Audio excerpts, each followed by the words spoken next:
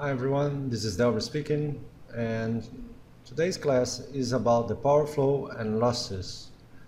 And trust me, it will be useful for the definition of the contract between utilities.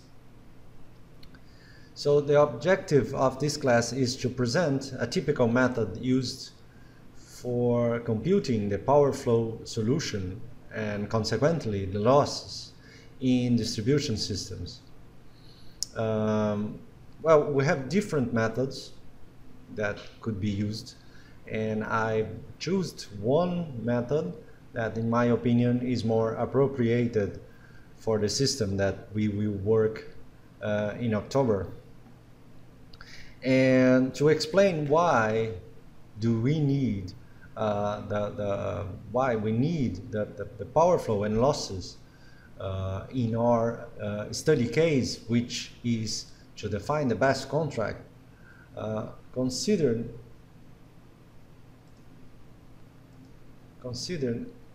that we have the transmission system, the distribution system, the border, and the power flow. Remember, we talk about the power flow in the frontier of the distribution system, and based on this power flow we will define the best contract. So imagine that we have loads in the distribution system, and the sum of these loads could be the power flow, because the power flow through the border of the system will be used to feed the loads of the distribution system. But apart from the loads in the distribution system, we also have the losses. So the losses in distribution systems can represent more than 10% of the sum of the loads. So it's important to incorporate the losses in this process to obtain the power flow. And because of this, we need the losses. And how can we calculate the losses? By using the power flow solution. The power flow solution consists in solving or in computing the voltage in each node of the system. If we have the voltage in each node of the system, we have any other variable. We have current through the lines, we have active and reactive power through the lines, we have losses, etc. And we can use the power flow solution for planning. In this case, we are using to define the best contract, or for operation. As an example, we have to define the voltage profile in the network. This is an application for the power flow solution, and we have many other applications. So in this case, we will apply the method called backward-forward sweep method, and this method consists to calculating the current from the last node to the substation node, and then in the forward sweep we compute the voltage in each node of the system.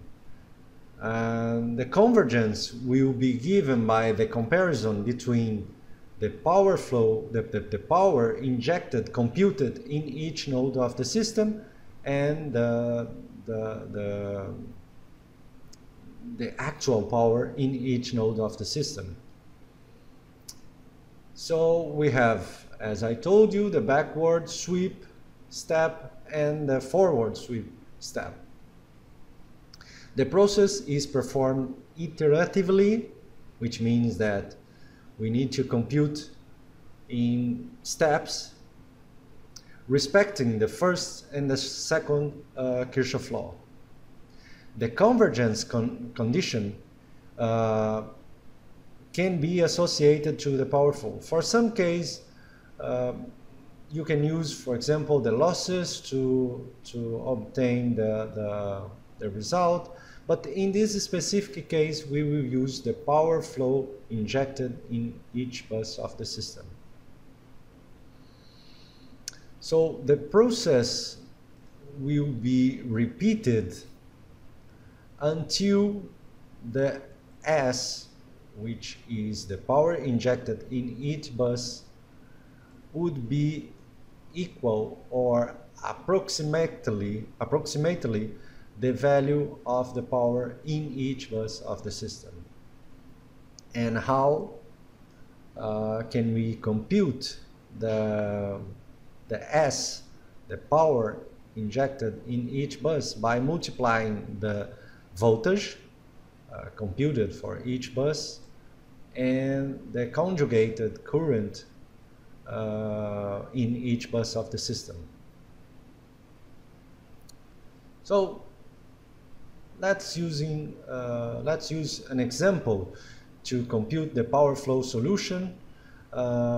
This is a very simple example. We could have more elaborated example. For example, considering the more nodes the system, we can consider generation in the system and so on. For simplicity, I choose a four bus example with 3 lines with the impedance of each line. And the first step consists to start the counter, because this is an iterative process, then we need a counter. And we initiate the voltage in each bus of the system. Usually we consider 1 per unit, but we could consider any other value.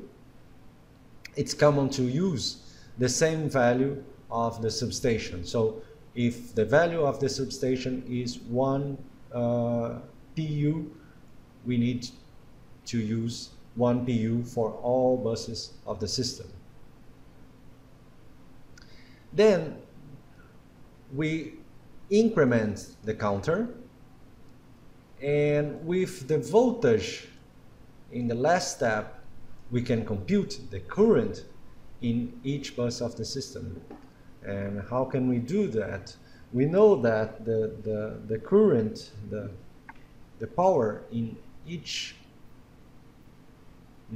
node should be calculated by this expression, VI multiplied by the current. So if you are interested in the current, we need to do SI divided by VI conjugated. Okay?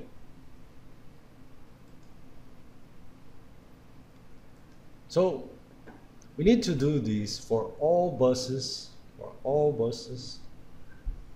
of the system. Then we have the voltage and we have the current.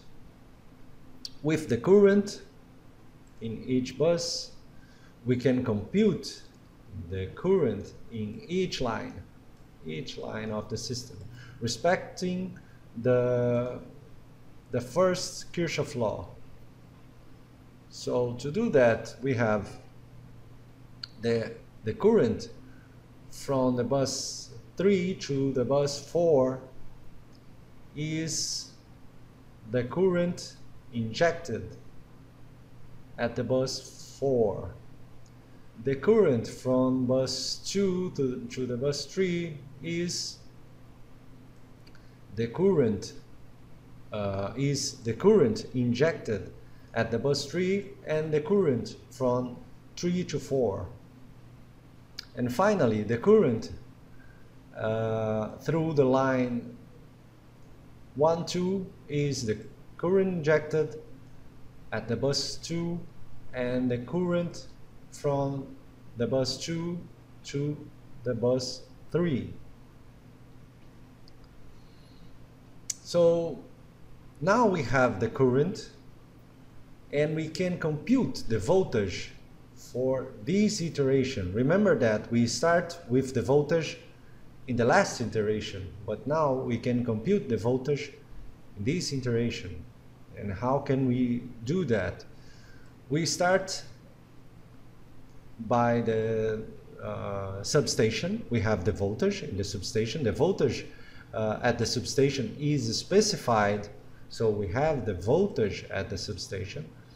Then we have the current, so we can compute the drop in this line, the voltage drop in this line, and obtain as a result the voltage at the bus 2.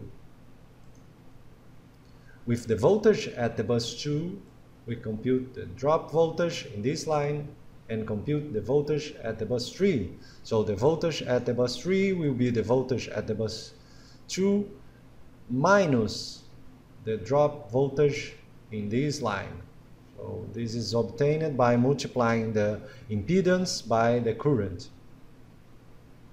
And finally, with the voltage at the bus 3, we will obtain the voltage at the bus 4.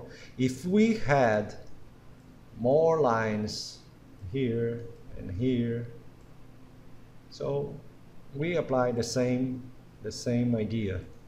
Okay, it can be generalized by other systems.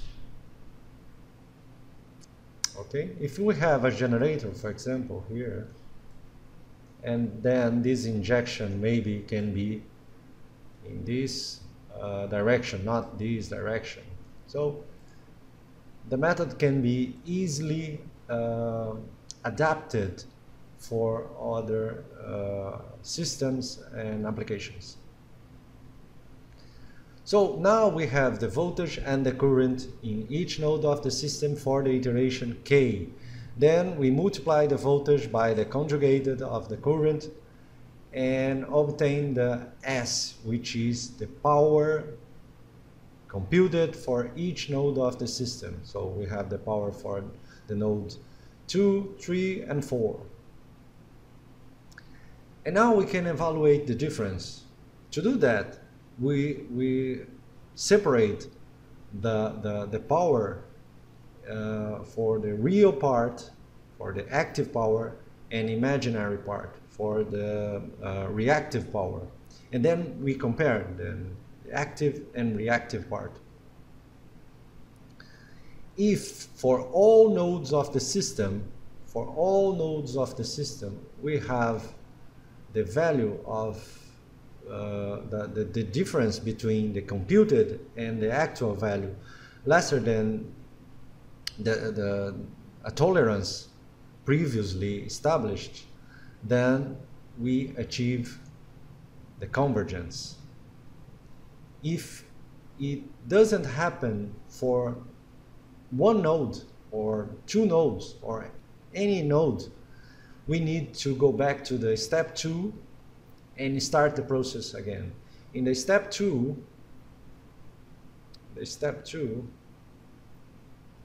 we have the voltage computed by the last step, we have the power in each node, and then we can compute the current again in each node, and then compute the current in each line, and finally the power, and we compare the power computed and the actual power. And we test the convergence again until we reach the convergence. Okay? So this is basically the method. And now, after the computation of the power flow solution, which means the computation of the voltage in each node of the system, we have the current. We have the current in each line, the current in each line. And then we have the absolute value of the current. We square it and multiply it by the respective resistance in each line. So for this specific case, we have the resistance in the line 1, 2, multiply the square absolute value of the current from the node 1 to 2, and the same for the node 2 to 3, and the same for the line 3, 4. So with this expression, we have the losses, and then we increment the value of the losses with the value of the loads, and finally we have the power flow through the border of the distribution and transmission system. So the reference used for this class is this reference. So you can find it typing a three-phase power flow method for real-time distribution system analysis. It was published on IEEE transactions on power system. So you will have more details about this method. And this method will be used in our activity in October. The next class, I will present the same method with numbers, which is, in my opinion, an easiest way to understand the method. So see you in the next class. Bye.